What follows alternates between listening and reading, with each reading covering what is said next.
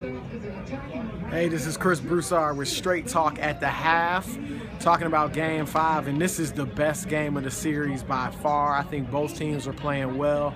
Superstars from both teams came to play. Klay Thompson making a case for the MVP of the whole finals with a big game so far. LeBron James is bringing it, answering his critics, those who criticize him. He's playing a terrific game. So is Kyrie Irving. I think his second half is going to be tremendous.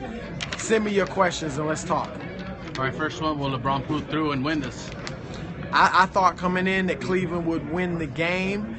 I don't like it very close though. If it's like if it's gonna be like this throughout the game, I think the Warriors have the advantage because they're a better fourth quarter team and they're at home. Pull this out. Who's your MVP so far? Well, like I said, I think for the Warriors, you could name a number of people. Obviously, Draymond Green was somewhat in the running. Andre Iguodala and Steph Curry entering this game. If Steph, were to go for 30 tonight, he may win the MVP. But Klay's having such a great game that I think he is arguably the front runner right now if they win tonight.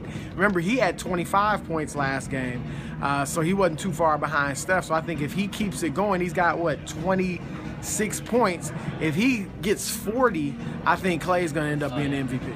Who do you think takes it in the half? Who runs away with it, or does it stay close? I think it's going to stay close. I think, like I said, Cleveland needs to pull away and get a little bit of distance for them to hold on, because I think if it's, within a point or two down the stretch, I think you have to think the Warriors have the advantage because they're at home, they've got the better shooters, and they've been a better team down the stretch than Cleveland has throughout the series and the playoffs. Is Kevin Love a factor? Not really. It was 2 points, 2 rebounds, 0 assists. But he is for the analytics freaks, he's a +6. So LeBron James had 25 points and 9 rebounds, and he's a -5. So what's that mean for analytics? But anyway, he's not really doing much. They need him to be better.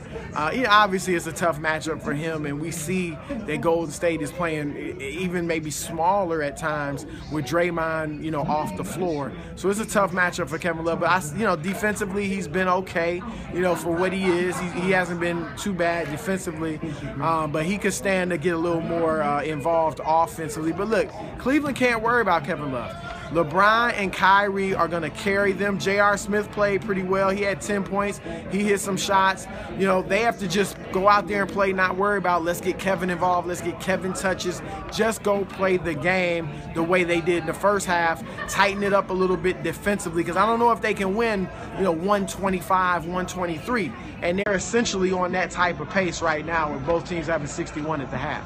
Following up on that, should Jefferson maybe get more minutes than Love? Yeah, well, I think it was, Love played 17. Yeah, Jefferson only played 7. I would give Jefferson more minutes. Obviously, he's more athletic, and I think they flow better because, again, they don't have to look for Jefferson. They don't have to run plays for Jefferson. They don't have to think about getting him involved because he's just not that type of player. So LeBron and Kyrie don't have to worry about that. So I think Jefferson's got to see a little bit more time in the second half. What are your thoughts on the battle between Steph and Kyrie? Tremendous. Both guys came to play. Look, Kyrie, he's been a lot of one-on-one, a lot of ISO at times, getting Cleveland out of his offense. But you can make a strong argument that he's outplayed Steph at least one-on-one in this series. He is a tremendous one-on-one player. Great handle.